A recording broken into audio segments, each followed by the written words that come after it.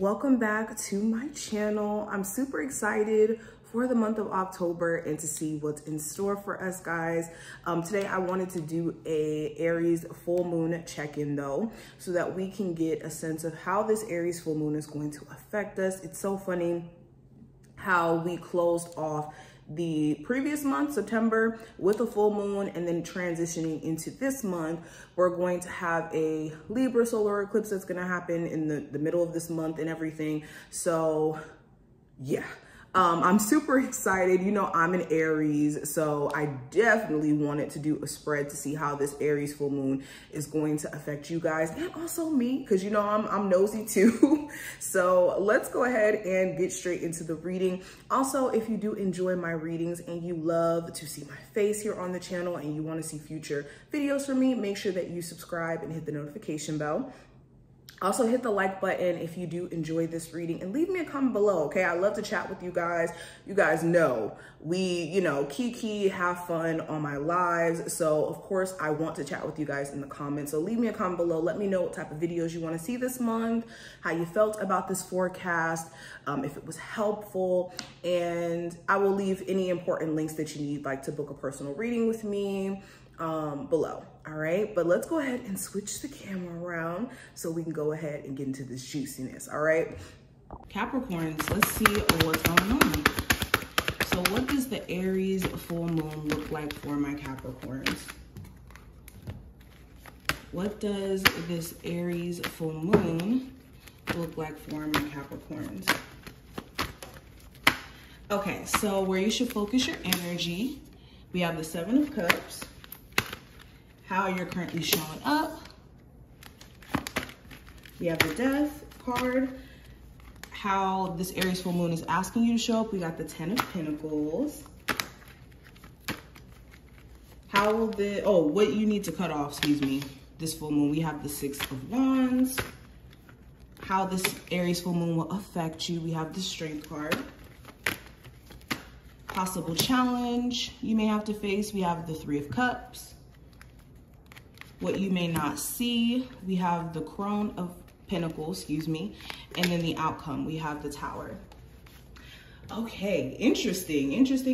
Okay, before we get into the actual spread, I want to pull an oracle card and get into that message, and then we'll cover these cards. What's the energy around my Capricorns for this Aries full moon?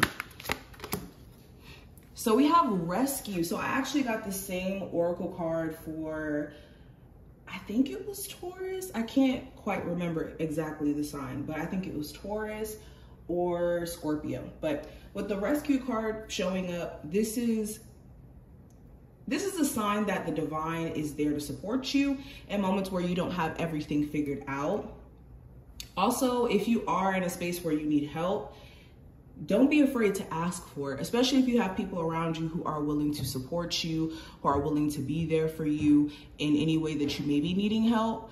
This is not the time to be prideful. This is not the time to be scared to ask for that support if that's what you need. Okay. Also, when it comes to getting out of any scenario where you may have felt victimized, like a relationship where you may have been, treated wrong, or circumstances where you were just treated wrong. This is the time where you can rewrite that history or turn that experience into something that essentially saves you, in the sense where you change your view, your perspective completely, or make changes in general, and you could be seeing personal growth from that. Okay, let me read this really quick. So the Rescue card, let me just read this quote. It says, you are always safe and secure and free to be yourself. Asking for help isn't easy for many successful people. However, that's what you need to do now as you expand your life. I'm sorry guys, this is bothering me. Okay, so if you find yourself troubled, you can expect help with whatever issue is at hand right now. You need only ask and assistance will come your way. The most important support you can expect is from spirit. Get into the right relationship with the divine, and you'll see that many conditions line up as if by magic to provide you with the help that you need. Ask and you'll receive. This is not a time to be fearful. Safety is a place within. So yeah, this is also a reminder that there's no need for you to worry about your future, because I think the divine is going to be showing you signs or moving you in the right direction, essentially. So let's get into the rest of the cards. So the first card we have here represents where you should focus your energy. Now with the Seven of Cups, this could be many creative endeavors that you may have. You could be someone, of course, who's multifaceted. You can have different interests, and you're having to essentially like prioritize and make sure you're not like scattered in your energy, especially if you're trying to make money from this. But not only that, if there is this mixed emotion, or like you having moments where you're extremely confused, or you don't really know what direction you're going in terms of like a business or a creative project, really sitting down and quieting the mind and kind of going into that space of the imagination. Okay, because the Seven of Cups is tapping into that Neptunian energy. So you guys need to tap into dreaming big instead of, you know, thinking small. Also with the Seven of Cups, if there is any emotional confusion in regards to a romantic connection, focusing on working through your emotions may also be important during this time frame. Okay, working through these mixed emotions, these highs and lows you could be experiencing in the process of healing, or trying to work out your relationship, or in the midst of being in a relationship just in general.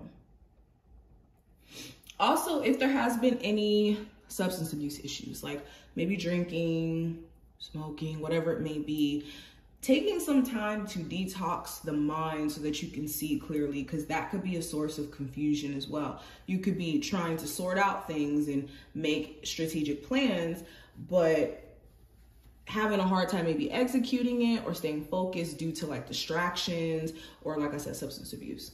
And also this is time to weed out distractions, like I said. But moving into how you're showing up in life, let's look at that. So we have the Death card. So you could be trying to make changes in your life, and you are naturally going through changes.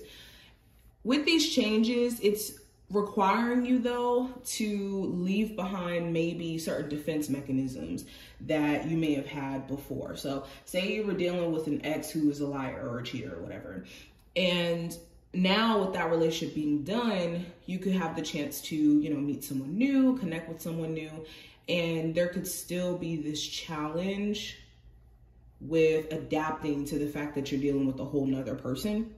So you may be needing to let go of certain ways of approaching your relationships due to what you've been through previously, for example. But yes, what is the energy you're showing up in with the Death card? You're making changes, you're seeing what needs to change just in general.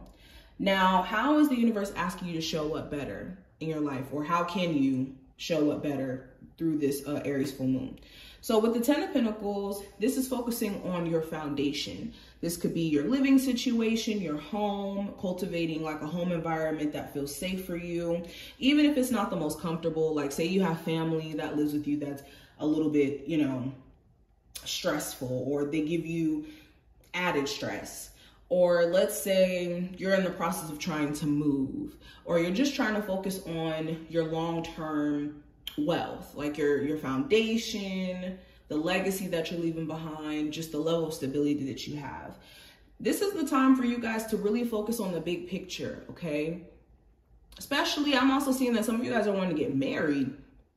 If marriage, building a family is in the cards for you, or something that you want, this is the time for you guys to take yourself a lot more serious and cultivate things in your life that's going to add stability in the long term for you.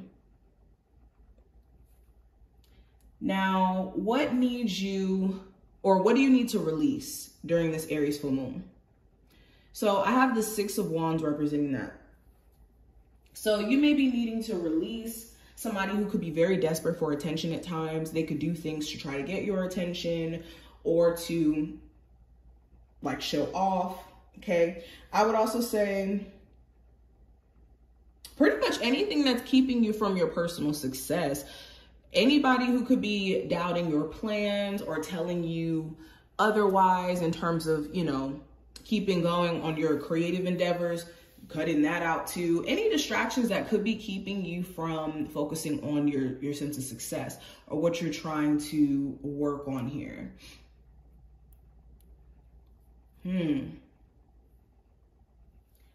Now, going into how this Aries full moon will affect you, I have the Strength card. So there could be something significant with the Leo that comes up, but if not a Leo, with the Strength card, this could be you having to really hold yourself back from maybe responding or reacting a certain way. There could be certain people during this Aries full moon who could definitely try it. So you may have to be tempered in your response or the way that you go about maybe addressing things or handling things so that things are not so tense. Sorry. Also, with the Strength card being here, I think that this full moon is going to give you a level of resilience, strength, determination to keep going.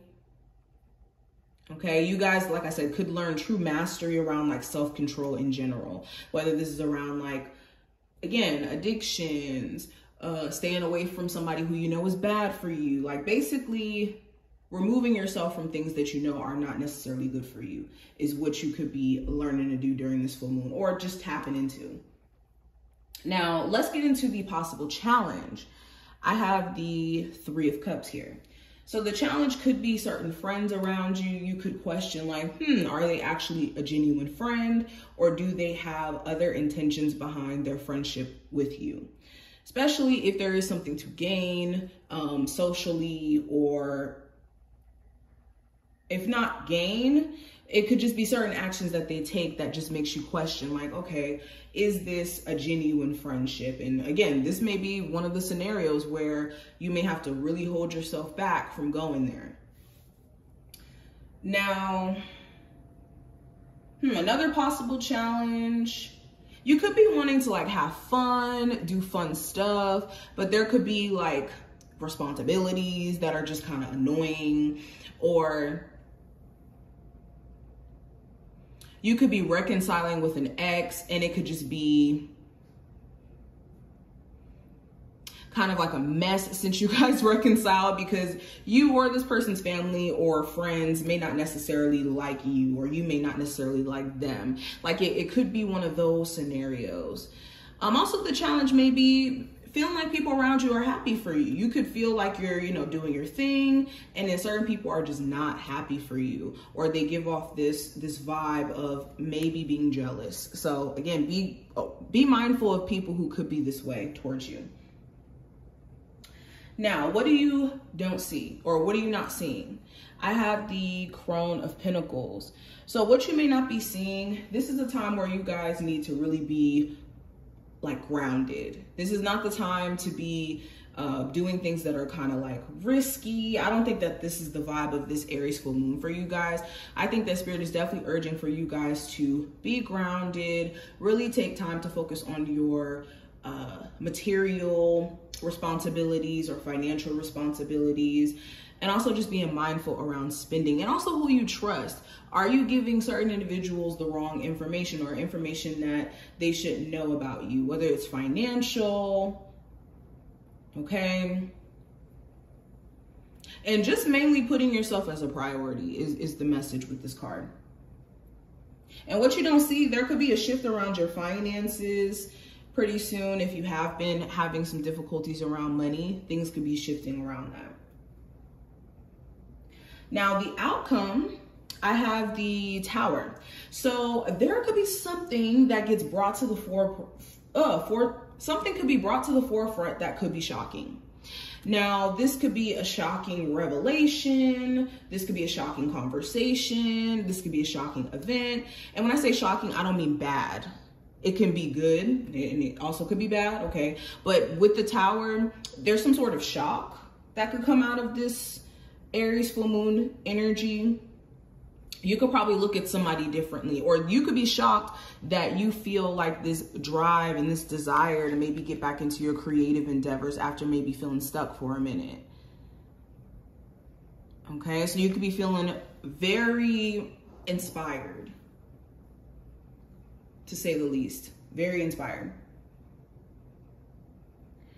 But this is what I'm seeing. And also with the Tower, you could be seeing what is unstable in your life. Like if there has been some things that maybe haven't been the strongest in terms of your foundation or whatnot, you could be seeing like, okay, no, I really need to buckle down with this, or I really need to handle this.